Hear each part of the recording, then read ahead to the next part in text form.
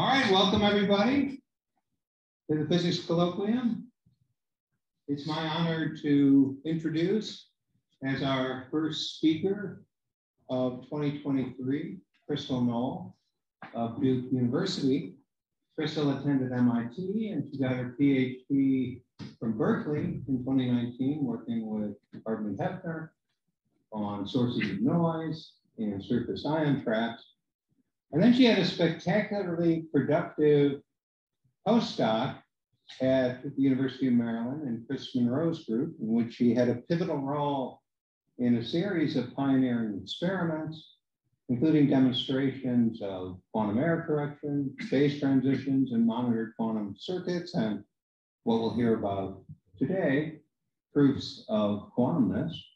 And then last year, in 2022, Preskill joined the faculty at Duke and the Duke Quantum Center, where she is an assistant professor of electrical and computing engineering, and also in the Department of Physics. I think I can say without fear of contradiction that Duke is the world's leading center of ion trap quantum computing, and they're proud to have Preskill now on their faculty. So please join me in welcoming Preskill Noel. Thank you, John, for that very kind introduction. And it's good to be here in sunny California with all of you. I've actually really enjoyed, it's my first time at Caltech, seeing the campus and everything, and thank you to my hosts for having me. So I am an experimentalist. I build quantum computers, I run them. So forgive me any theory points during this talk. Most of the experts are actually in the audience and right in front of me, Laura. So you can direct your questions right to her. I'm sure she's loving me for this. But yeah, so I'm at Duke and we're a new quantum center in the last year or so. Actually, this picture was our first group photo about a year ago at our inaugural kind of event that we had for the center. We're growing obviously very quickly and doing all kind of great work in quantum and largely in trapped ions, which is what I'll be talking about today. So I want to start by first defining kind of what I mean by a test of quantumness. It's kind of a weird thing to say. So let me just kind of get us all on the same page. Okay, so we'll start with this, and these are my personal definitions. Please don't take this as any kind of textbook definition of anything. I'm sure you'll hear different things from different people, but from me, this is what you're getting today. Okay, so in terms of a test of quantumness, what I mean is that there's behavior demonstrated beyond classical expectations. Okay, so what's an example of that? Well, we have the Nobel Prize, the most recent Nobel Prize in physics, for violations of Bell's inequality. And so in experiments by Aspect, Clauser, and Zeilinger, they were able to show this idea of a test of quantumness, behavior beyond what you would expect from classical light. So these experiments work like this. Is just kind of a simple version of it. You have some source of entangled photons in this particular example. These were calcium atoms. And you send them off in different directions and measure in different bases of the polarization. And so on this side, this basis is fixed. And on the other side, you rotate the polarization of this measurement. And you look at correlations between the measurements on the two sides. And so if we look at the signal versus how you rotate this other basis, you'll see something like this, where when you have signal outside of a certain range, then you've violated an inequality and shown behavior beyond classical possibilities. Now, a test like this has, at the beginning, had lots of loopholes. And since then, many of those loopholes have been closed. Like, for example, maybe a signal was sent from this detector to the other detector to create some correlation. But this is kind of the fundamental test of quantumness, that kind of a canonical example. Okay, but what if we can do better than that? Something that can't be tricked. And so this is what I'll call a proof of quantumness. And in this case, instead of relying on purely quantum mechanical behavior, we make a cryptographic assumption and then create a secure test of quantumness based on those assumptions of some problem being hard. So an example of that is factoring. We don't have a known polynomial classical algorithm for factoring.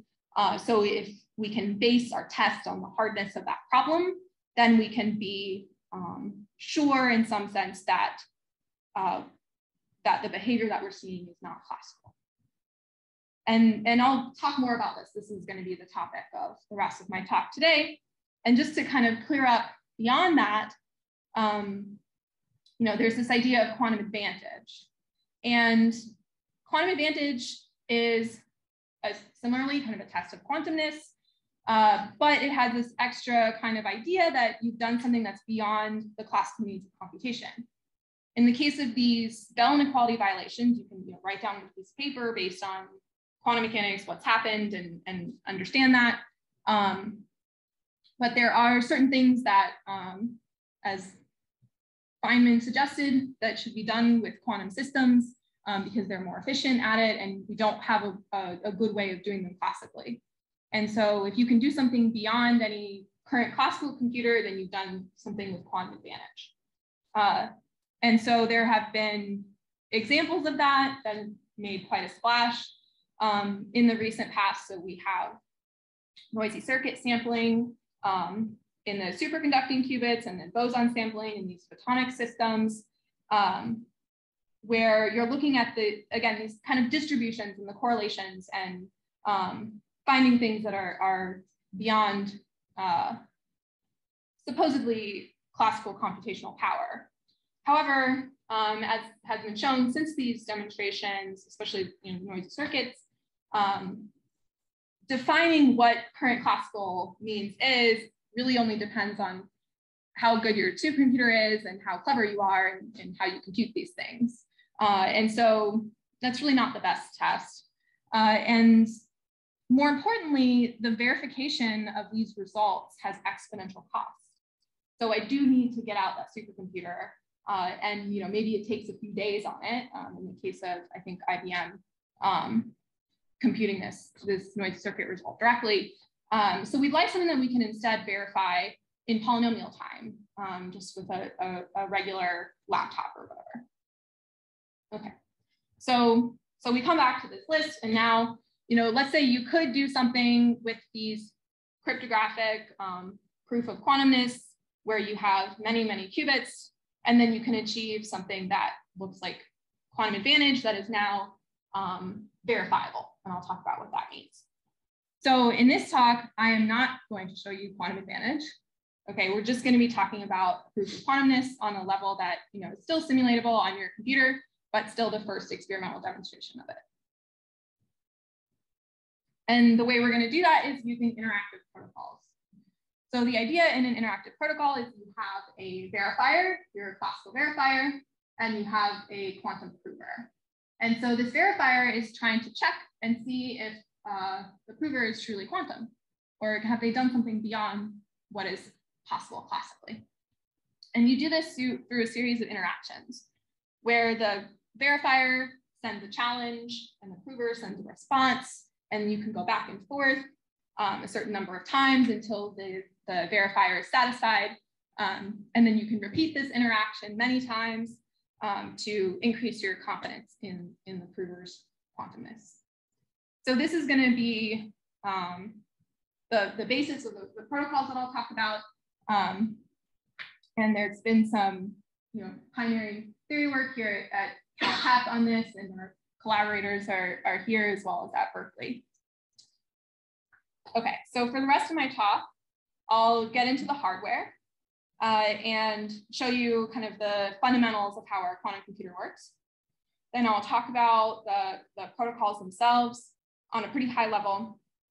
And then I'll dig into how we do the interaction, which requires a mid-circuit measurement.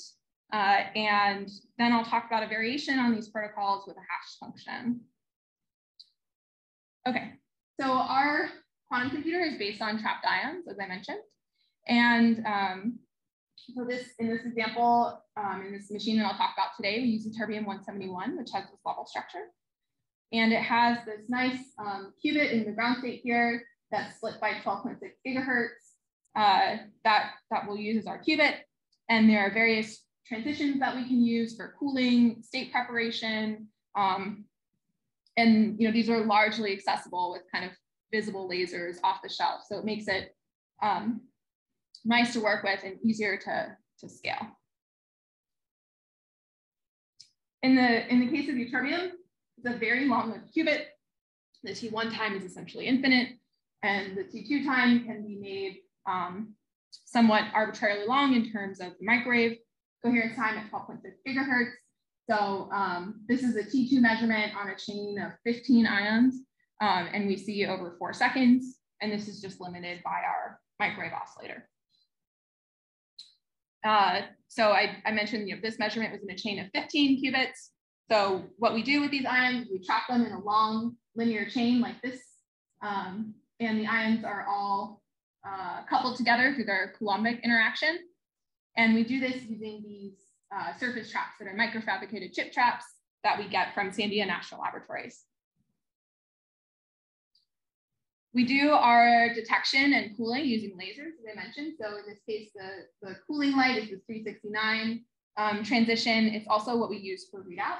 So this is our qubit. Again, here we have the 0 and 1 in the ground state. And we shine in the 369 light, and so that it's resonant with the 1 state to this excited state.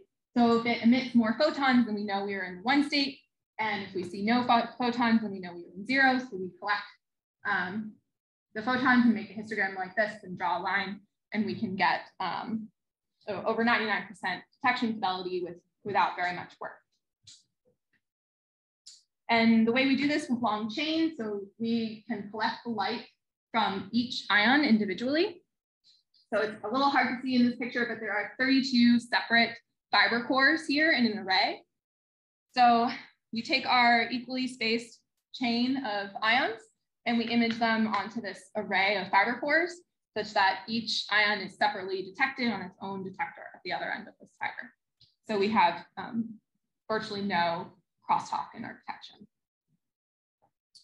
Our qubit operations are done using a pulse laser at 355 nanometers and a Raman transition. So we are detuned from this excited P state here.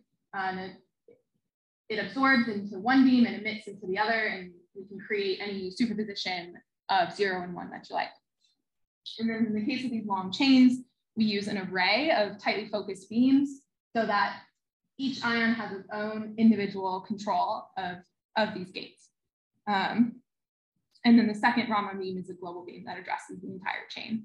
But with this, we're able to arbitrarily control the frequency, phase, amplitude of each ion and do individual independent gates. Our entangling gates are done through the motion. So I mentioned that the ions are coupled through their Coulomb interaction. Since they're trapped in the same trap, and yeah, my video is kind of working. So we turn on the beams of choice. So in this case, we've turned on 2 laser beams, and this excites the motion of the ions and couples the spin to the motion. So the motion acts as a quantum bus, and then we end up with spin-spin entanglement. And by doing this in a long chain, we can connect any pair of ions. So we have full connectivity in a single chain of all of the qubits. And we can also engineer these motional modes that we're using to generate the entanglement using these complex microfabricated traps that we have so that we can create different interactions and also optimize gate pulses around those modes. And so in this example this is a gate pulse that we use to do a gate on a particular pair of ions, and we modulate the amplitude of the laser.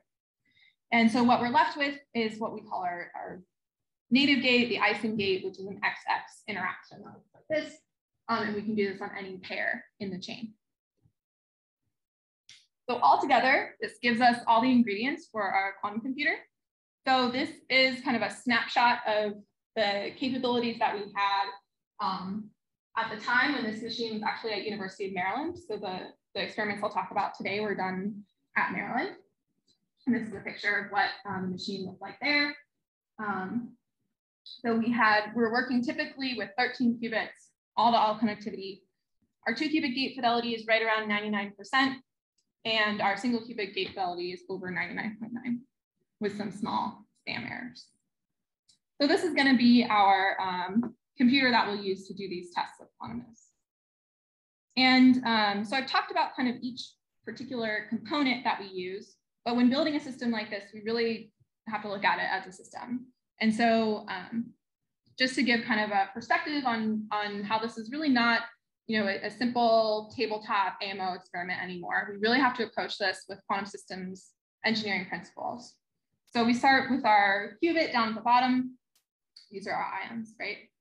Then we have our layer of physical control. So we're doing, we're manipulating all of these laser beams with some, for maybe any experts, these are our system on chip systems that are commercial, and we use, we collaborate with L3 Harris, a company that makes all of our optics for our Raman addressing. So on the physical control layer, we really rely on a lot of engineered systems that the experts have really built for us, and then we incorporate them into the system. So we're not duct taping anything together here. On the next layer, we use pretty common software among ions, Arctic, as well as like a homegrown Duke Arctic extensions that provide a lot of different capabilities that we need across all kinds of ion experiments. So we're able to automate things, like in this case, I'm showing loading of a chain. This is a real-time video. And so we can press the button, say, you know, I want a chain of 15 qubits, please. Press the button, and within a few minutes, there they are. So this is something that has is previously not necessarily what you think of in an atomic physics experiment, but it's enabled by this use of common software and really thinking about it as a system with components that need to be highly functioning. And then on the back end, for the quantum circuit compiler, we use Preskill to compile all of those pulses. And then of course, we can work our way up to near-term algorithms and hopefully quantum advantage. So what do those applications and algorithms look like? John mentioned some of these in the introduction. But just to highlight, you know, once you have this universal quantum computer, it's really a playground for us as experimentalists. I get to learn about a different physics or computer science or chemistry topic every time I do one of these projects. And so these are just some recent examples. We've worked on error correction, these phase transitions. We've done some NMR simulations. So it's just a lot of fun to be doing this with these very capable machines. Okay, so that's our hardware. So now I'm going to talk about the protocols in a little more detail. Okay, so we're doing, again, these interactive protocols. And the idea here is we want to leverage cryptographic functions, and then we'll use interactions back and forth where we're going to enforce consistency in all of those interactions and thereby prove that the quantum prover has this power. So these interactions kind of let us take this problem from something that is difficult to implement to something that's easier to implement, but also verifiable. So I'll talk more about that. Okay, and so to give some kind of names to these interactions, so first the verifier will set up the problem, and then the prover has to commit to an answer. So they send an answer back to the verifier while keeping the rest of their quantum state. So that's the key here, is that the prover has to keep the quantum state that they've created and just commit it to by sending some information to the verifier. So this is kind of where the power of this comes from, that after this commitment has been made, the verifier now gives you a new challenge. And the only way that you can respond to that challenge in the correct way is if you truly have the right quantum state. And I'll talk about exactly how that works. And the cryptographic functions that we're going to leverage are, in particular, these 2-to-1 trapdoor claw-free functions. So I'll break that down one at a time. So the first thing is that these functions should be easy to compute. If I give you an input, you can easily tell me what the output is of that function. It's 2-to-1, which means that exactly 2 inputs correspond to each output. Claw-free means that finding that pair, that 2-to-1 pair, is hard. except there is a trapdoor. And so this trapdoor is a secret key that you can use to find that colliding pair. But without the trapdoor, this is very hard. So these are going to be the key properties of these functions that we're going to use. So in particular, the verifier, the classical verifier, is going to hold on to that trapdoor, and they're not going to tell the prover that trapdoor. And that's where this security comes from. And then the fact that it's claw-free is what we're going to use to see that classically, it's very hard to find a colliding input pair, but quantumly we can do it. Okay, so the two functions that we use are the learning with errors problem based on learning with errors and Raven's function. And so in learning with errors, we have a system of equations, just doing some matrix multiplied by a particular vector. And then there's some error on that. So without the error, you could just invert this, just a simple matrix multiplication. But when you add this error to it, this becomes a known hard problem. And then we construct this particular TCF based on that problem using rounding, and I will not get into the theory of how all of that works. And then in the other case, we have this x squared mod n function, where n is some large number that is the product of two primes. So if you could factor n, which is also a hard problem, you could solve this problem. But by using this interactive protocol, we don't have to factor n. Turns out factoring we can do in a quantum way with Shor's algorithm, but that's really difficult. We'll take thousands of error-corrected qubits. So we'd like to find something a little easier than that. So this is based on the same element of hardness, but easier to implement. Okay. And so in the case of this one, the trapdoor itself is this prime decomposition of that number. So if you know the prime factors, then that's the trapdoor so that you can verify that the input pair is correct. And then there's one other sort of technical detail that, again, I won't have time to get into. There's something called a hardcore bit. And in the case of learning with errors, it uses this hardcore bit. So we only need 2 rounds of interaction. But in this case, we don't have the hardcore bit, and so we have an extra round of interaction. It just makes it a little more difficult to do experimentally. Okay, so in the case of both protocols, they start with the prover preparing a superposition according to whatever particular setup, this function that the verifier has sent over.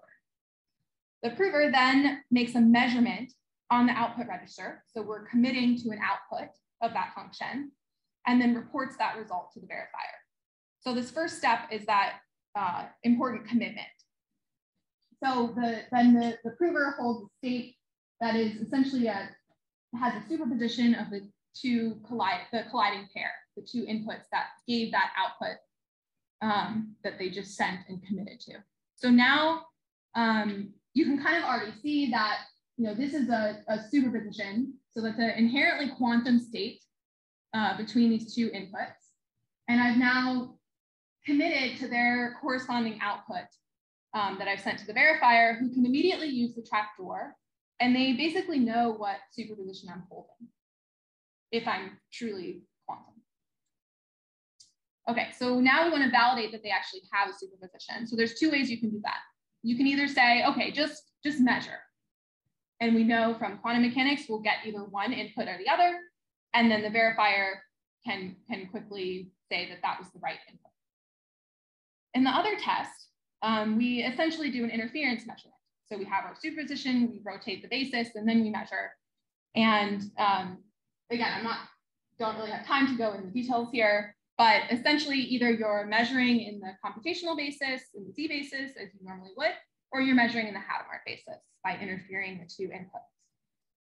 And the important point here is that at this stage of the protocol, the prover doesn't know which tests they're going to be asked for. So if they had somehow cheated and they had one of the inputs, but then were asked for the interference test, they couldn't do it. Or if they had done the interference test ahead of time, but then were asked for that input, again, they would fail. So this inherently requires kind of quantum coherence after that commitment. Okay, so then the protocol continues. So this is what I was just talking about. You choose whether you measure in X or Z. And then in the case of learning with errors, then you just send those measurement results over and that's it. But then in the case of the other function, it requires another round of interaction to just correct for that lack of a hard bit. But essentially it amounts to the same kind of decision at the end, which basis you measure that last qubit in. Okay, so these are the actual instances of the functions that we use. So we have these small matrices in the case of learning with errors, and then we go all the way up to n equals 21 in the case of the factoring-based protocol. So the first task is that you have to actually compute the function to get those inputs, the colliding pair. And so we do that using quantum circuits that, again, I'm sorry, I don't have time to get into all the details of those. In the case of the learning with error-based protocol, we use up to 9 qubits. And in the factoring-based protocol, it's up to 11. And the important thing here to note are in the red boxes, right? This is an interaction. And so you have to have some way to measure part of your state while keeping the rest of your state and waiting for that challenge. So it requires that you do a partial measurement on your system, also known as a mid-circuit measurement, without disturbing the state of the qubits that need to stay until you get that decision on what challenge you're going to answer. And so this became kind of the next challenge for us experimentally. How do we do these partial readouts of ions? If you remember, I talked before about how we do readout. We shine laser in, and this laser causes the ion to emit more photons. And so if you have 2 ions next to each other, those photons can now go to the neighbor and read out the neighbor, and maybe you didn't intend to do that. So fundamentally, this is difficult in this particular architecture. So what we'll have to do is move the ions out of the way. So we start with our chain here with our individual graphene beams in this particular kind of center zone. Then we split the chain into 2 pieces here and move these qubits that we want to keep coherent. We move them out of the way of the readout beam, out of the way of the other ions, and then read out the qubits that we do want to measure. And so this is a video of that happening kind of in a slowed down version, obviously, where we actually do this twice. So we split the chain once here, we have the 2 halves, and then we bring this chain, half the chain back to the center, and then we actually split it again. So we developed the solutions that are needed to do all this moving of the ions, splitting the chain deterministically at a certain point. So we're taking those qubits that we want to measure and leaving the others intact.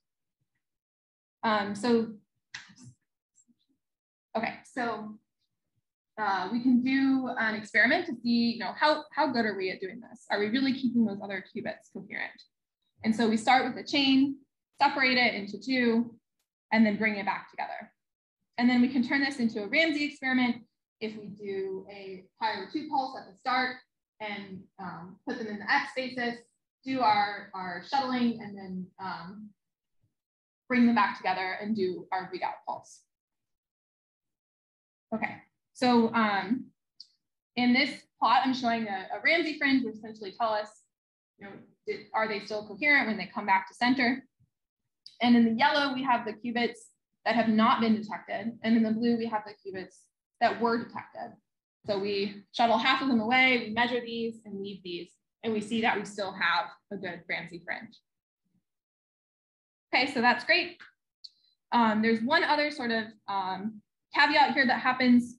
Our ions are physically traveling through space. And so they're traveling through magnetic fields, and they're accumulating various phases depending on the path that they just took through space. And we can see this. So when we, if you don't shuttle and you do this Ramsey experiment, all the curves line up. However, if you do the shuttling, you bring them back, we can see that the half that was shuttled has a different phase than the half that was not. And so this is something that we can just calibrate for. So it's very stable. We do this once, and then we can get it back to this overlapping curves with a simple RZ gate thrown in there. Okay, So now we can look at the results of this protocol. We're able to do mid-circuit measurements. We're able to do all of our gates. And so these are the results. So what I'm plotting is the passing rate of the first test where you just measure the input versus the passing rate of the interference test. And there's this idea of this threshold where a classical prover could only do as well as this threshold. And we have both the case of this when we have this interactive measurement, we're doing all the shuttling and the measuring. And then we also do a case where we do no mid-circuit measurements, we just run it through without the interaction. So this kind of tells us the cost of doing that mid-circuit measurement on our results. And so you can see that, and it does cost us in the fidelity of those results, but we're still well above this classical threshold. And this is in the case of LWE, and then we also have the factoring-based protocol. And so in this case, we were only able to do the interaction with the smallest case of n equals 8. And even without interaction, we fail the n equals 21 test. So we're really at the limit here of what our machine can do. And this is truly due to just the sheer number of gates and our given fidelities when running the circuits. Okay, and then we can dig a little bit more into these results. So in the case of the LWE-based protocol, we can see, so what I'm showing here is the different instances that we ran. And on one branch is that input pre-image test, and on the other branch is the interference test. And in the case where we just measure in the computational basis, what you see is that the interactive versus no interaction, they perform about the same. And that's because our qubits are very stable throughout all of the shuttling. So if we don't care about the phase and we're just measuring in the computational basis, we get the same result whether we do all of this or not. However, we do suffer a large cost in the interference test because of the phase errors due to all of that shuttling. And what we can see in the factoring-based protocol, so now we have many more branches because of the 2 interactions in this protocol, so it's just more complicated results. But what we can see is that it seems like somehow the interactive version it performs better in some cases. So how does that happen? Well, this is essentially a bell test. So you've done better on one branch at the expense of the other. So you can see that the other branches are doing much worse. So in the same way you can think you're kind of cheating at a bell test, you can systematically bias your detector in one direction, but this comes at a cost in the other basis. Okay, so that's all well and good. We can do our interactive protocols. We're confident in their security and our technical ability to do our mid-circuit measurements. And now I'm going to tell you that we don't actually need any of that. Okay, so we'll take this protocol, and instead of doing any of these interactions, what we'll do is just replace them with a hash function. And okay, so let's look at what this looks like. So we start with the same steps. So we're still going to send the same problem, compute the same output, commit to a colliding pair. And then we take that superposition and we apply a hash function. And so in this case, what I'm talking about is what could also be called a random oracle. And this is something that you can evaluate classically for a single input. You just can classically get the output of this hash function, where you take some number of bits and turn it into a single bit. And so for an example, this is what we use in this particular application. It's just a small hash function where you're combining these bits in a certain kind of random way. Ideally, when you're at scale and you really want to prove that you're secure, you would use some kind of hash function that's standardized by NIST so that it's truly secure. And in our quantum prover, we can evaluate this hash in superposition. So you have, you could, for example, put in all possible inputs with the hash function and then compute on your output register the output of that hash function. So we take that hash, which is just this again, combination of classical bits in a way. And then we evaluate it with a quantum circuit by basically throwing the result of that hash function into the phase here. And then much in the way of many quantum algorithms, then we can extract the result from this phase. So we add this hash function circuit onto our same circuit from before. But, and so we take that superposition of the two inputs. So we have our x0 and x1 given our output that we've already sent to the verifier. So we are committed to these inputs. And now we've created a superposition that also has this result of the hash in the phase of x1. So now we do our measurement in the Hadamard basis interfere in order to read out that phase. But there's now no longer a mid-circuit measurement. We just measure all of the qubits at the end. So we'll call the output of this result D. So this is the kind of the what's come out of our input register. The W, remember, is the output of the output register. And then we have this extra hardcore bit in the case of LWE, and that comes out as N. And then if you remember from before, we had these two different tests, input, and we had the interference. And now we're just doing, it's like we're kind of doing both of those at once. But yeah, so we can do this with just one single step because of the use of this hash function. So we return the results of these measurements, and then the verifier can find the flaw using the trapdoor, and then similarly calculate the hash function consequent and verify the output. Okay, so we have the results of this. So in this case, we use the same instances from before for the LWE-based protocol. And these are just showing different experimental repetitions, and we have 2,000 shots for each of this point. And then we have the success probability on the y-axis here. So classically, you could do as well as 50%. You could just guess every, you could, yeah, basically a 50% guess. And so, you know, we're well above the classical threshold. And you can also kind of see that it looks like a couple of the instances performed better overall than the other two. And we looked into this and turned out that the compilation in the case of those circuits reduced the gate count significantly enough that they were able to perform better. So there was something about those circuits where some gates canceled nicely, and so we had a higher fidelity result. So with my little bit of remaining time, and then I'll leave time for questions, I'll just kind of talk a little bit more broadly about the outlook and where we're going at DQC and with some of these quantum computers. So as I mentioned, we're a new quantum center.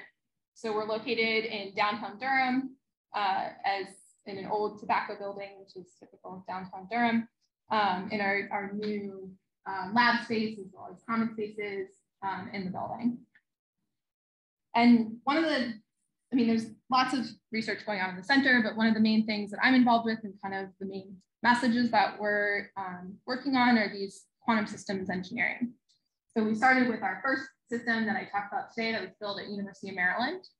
And it's pretty compact as far as AMO experiments go. It fits on just a couple of optical tables.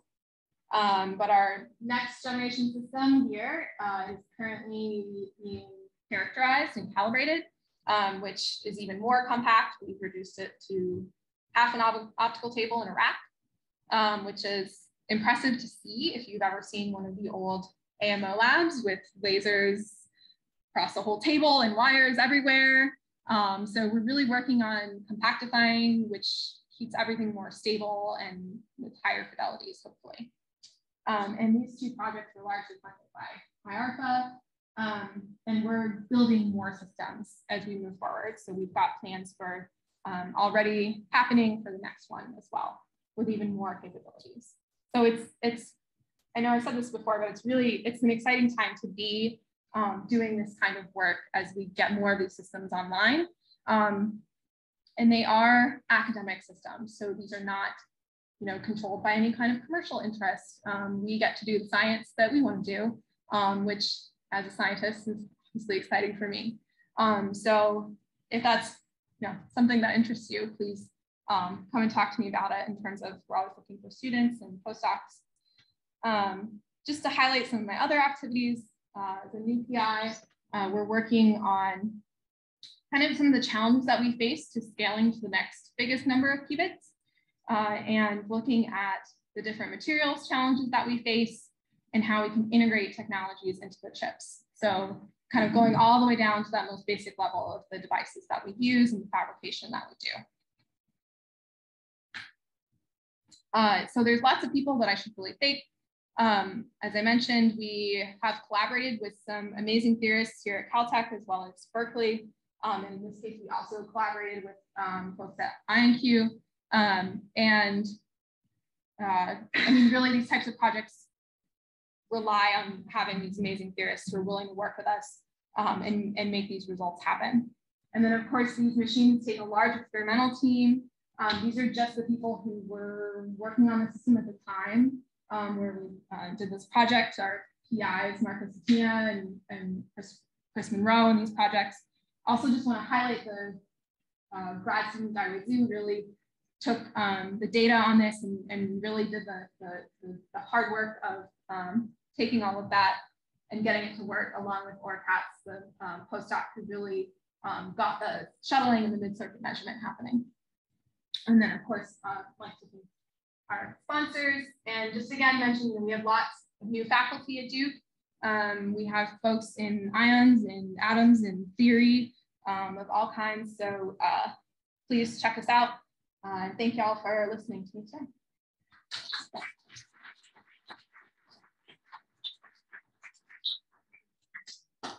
Well, Crystal, there's like plenty of time for questions.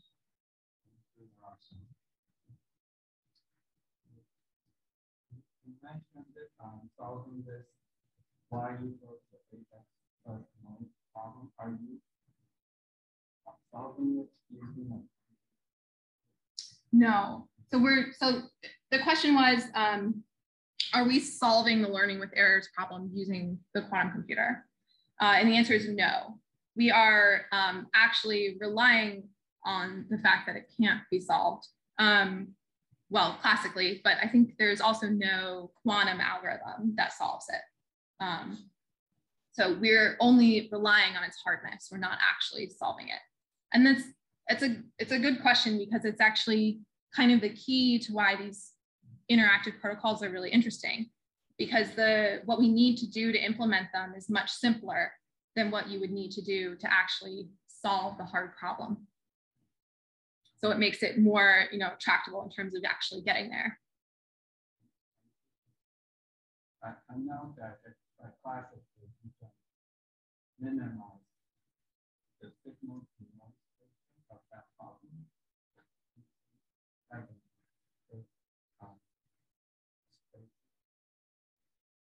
I'm not sure if that's what's the, and that's, I don't consider that as physical. What's the advantage of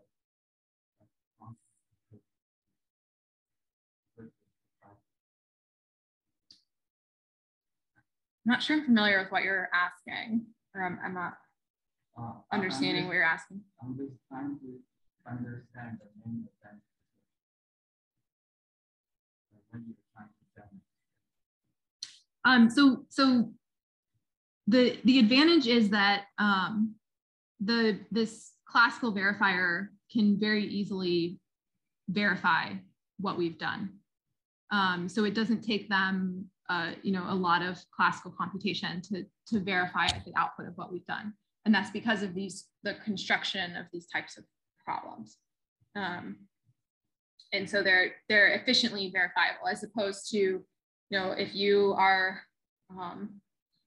calculating the dynamics of some complex quantum system with many qubits, but then you have no way of verifying that you've actually done the right dynamics or the right computation, then you can't actually verify that you've done the computation correctly. But in this case, we can. Would it be fair to say that you claim to have a quantum computer, but maybe I don't believe you? And so I ask you some questions and you send me answers, and after a while you convince me. Yeah. So the question is, if I claim to have just repeating for Zoom. So if I claim to have a quantum computer and John sends me some questions and I send him some answers, can he be satisfied that I indeed have a quantum computer? And yes, that's the idea with these protocols. Of course, you need enough qubits that these problems are actually hard. And we're nowhere near that level with 10 qubits. That requires more like 1,000. Well, get to work. Get to work. Yeah. I wanted to jump on that one. So if you understand this,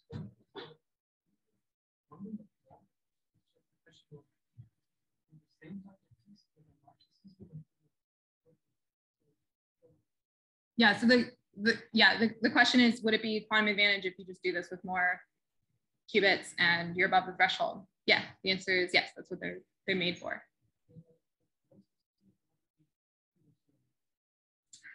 Yeah, so I'm actually blanking on those exact numbers. I'm like looking at Laura over here to see if she remembers what we figured out. I thought it was thousands of qubits. Yeah, on the order of thousands. I wonder if there's a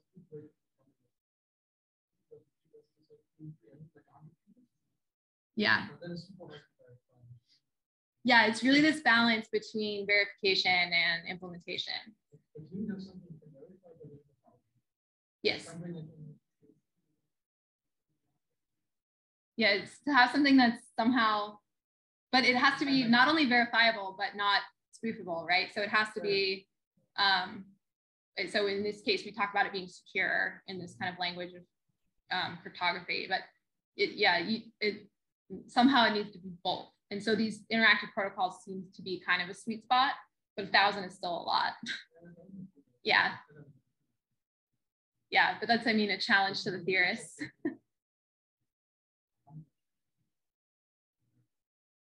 Yeah, that would be great.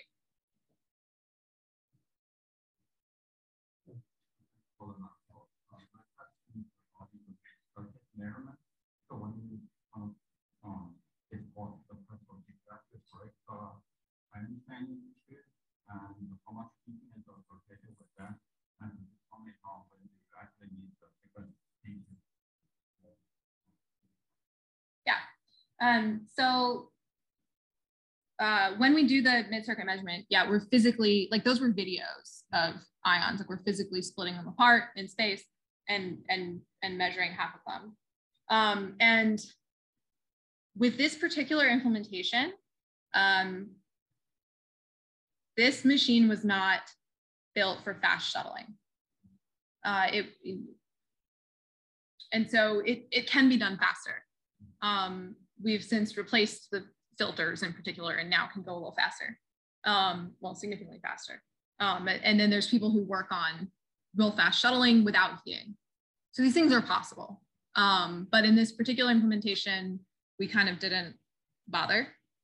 And what that also means is we were not going fast, we're going so slow that in fact, if we had just left the qubits in the chain, they'd be hotter than they were after shuttling. Because when we shuttle, they're in much shorter chains. And so this heating that you're talking about, it gets worse the longer the chain is because you're basically relaxing the trap. So in every experiment, there's always 1/f noise. So you lower the frequency, you're more susceptible to that. And so the more ions you add, the more heating you get.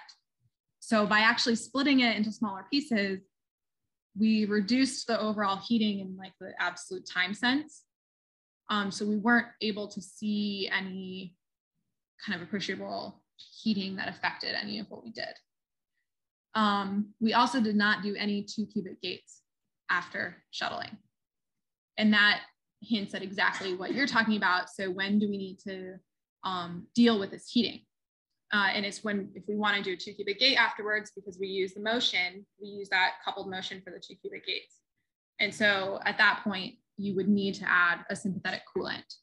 And in this system, instead of using a different species, we're using a different isotope. So we're using 172 ytterbium. And then we can cool on a narrow transition without disturbing our qubits and recool after all this shuttling and deal with any heating that happened? Good question. You must be an ion trapper or an ion trap enthusiast. Ion trapper.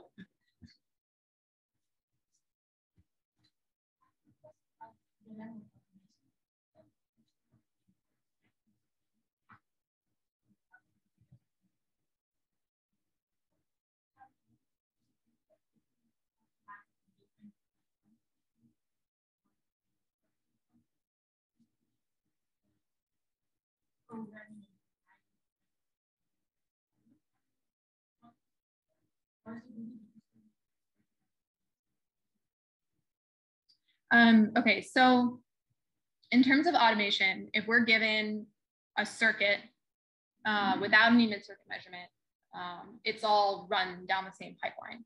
So in terms of automation, that from circuit to result is all automated in this system. When you start adding, in the case of these protocols, the mid-circuit measurements, it becomes more complex because you need to know which qubits you're measuring and which qubits you're not, and then place them in a particular way on the chain so that you can split it and measure the ones that you want. So that process is not automated. Those were specialized kind of shuttling solutions that we used. So they have to be pre-calculated, tested, and calibrated. However, if your problem that you pose uses the same split, then of course we can just do it again. And so like when we did the different instances of LWE or the different, well, we only did the one size of the factoring, but the different instances of LWE, we didn't have to redo all of those calibrations. It was the same number of qubits that we wanted to split and measure. So I guess that's a kind of a complicated answer to a simple question of what's really automated, but I think we're also getting closer to the automation of arbitrary splits.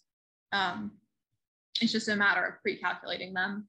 And then we did find that these calibrations of the splits were extremely stable. So you could calibrate that phase offset at the beginning of the day and it was fine for the whole day. So once you have those all calibrated, maybe it takes a week to do it, but you know,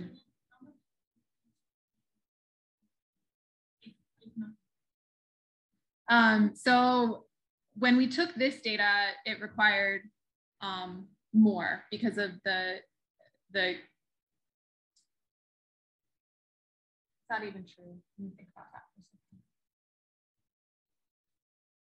second.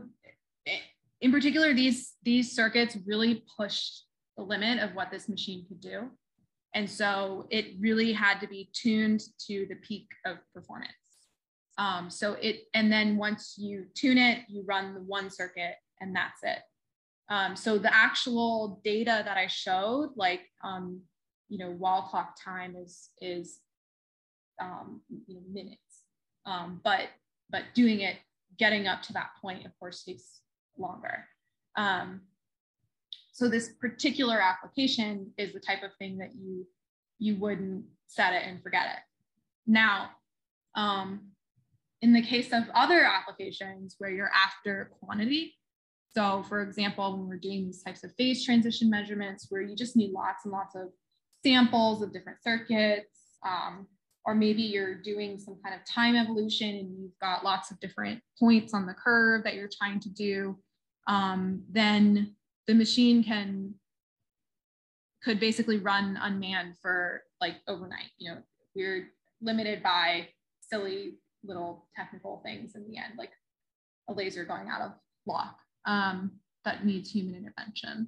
But in those cases, we're able to schedule calibrations, schedule all the circuits that we wanted, go to bed and wake up to data, which is a lot of fun for a grad student. Preskill, you'll soon have your 32 qubit Sticky machine duped up and running. What are you particularly eager to do with it? So what am I eager to do next? So I am particularly excited by the prospect of learning about gravity with quantum computers. As an experimentalist, to be able to build something that I can then use to learn about some other totally different area of physics is just like the epitome of awesome for me. And so things like quantum gravity, or also thinking about these like many body physics problems and lots of correlated physics that's happening, these kind of, whether like maybe materials related, but also kind of in this high energy space. But these types of questions that to me are just so in the clouds as somebody who's down in the trenches, to think that yeah, we can have anything to do with that is super cool. So yeah, I love thinking about like physics and what types of cool physics problems can we tackle with these. All right, well, it's always tough to follow up on the quantum gravity research. So maybe the time has come Yes. For us all to shuttle out of the lecture hall. Thank Preskill.